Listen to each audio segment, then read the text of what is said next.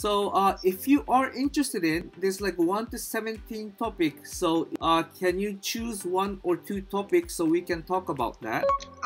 Okay, so quality education. I think it's quite relatable. So thank you for choosing. So we can talk about quality education.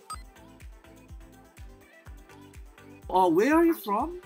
I'm from Kyrgyzstan. Oh, Kyrgyzstan. Yeah, it's in Central Asia.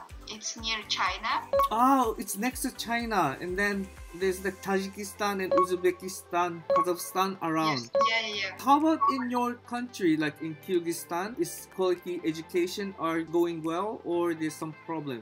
I would say that there is no problem in cities. Okay, in big yes. cities. But in regions, in villages, it's quite a big problem. Oh, so why it's big problem? Because like there are not a lot of schools, Oh, but okay. if there are schools, there are not a lot of teachers who are Oh, ready to teach children with a low salary. oh, understand. There are some volunteer organizations that Oh, offer okay, yes, some yes. volunteers from abroad Yes. to teach our children. Oh, really? Oh, so the teacher from other country go to Kyrgyzstan and then they do some volunteer to teach the kids. Yeah, that's true. Oh, wow. So how about you? Did you can go to the school or you had a Yeah, hard that's true. time? So you don't live in the village, you live in the city. Yeah. I live in the capital of Kyrgyzstan, Bishkek. What is the capital? So, Bishkek. Bishkek. Bishkek, yeah. It's in the north part. North part, yeah. So in Bishkek, most of the children can go to the school, but in the Yeah, I would countryside, say all children. all children. Okay, so Yeah, there are men lots of and women, it doesn't matter. Like all the girl and boy can go to the school. But you said in suburb or in the villages, it's hard. Yeah, in suburb areas, can be hard.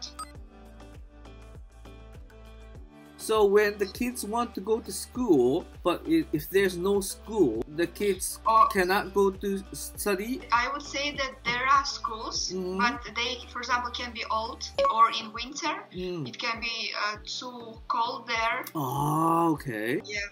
And also, if we concern the problem about teachers a little bit more deeply, Yes. I would say that like we were part of Soviet Union. Oh, okay. Before. And from that times, there were a lot of teachers. Yes. A lot of intelligent teachers. Oh, so you mean good teachers? All parts. Yeah, in all parts of Kyrgyzstan. Oh, okay. And some of them are working still. Yes. In these schools. Yeah, but the problem is that they are becoming old. Oh, okay. Understand. New generation doesn't want to be teachers. Oh, why? Because it's low salary, it requires a lot of time. So yeah, young population just want to go to city and find some like better job there. Oh, okay. Understand. So until now, maybe it's alright, but maybe like 10-20 years later, when the Russian teacher get old, and then if they cannot teach anymore, maybe it's gonna be more big problem. Yeah.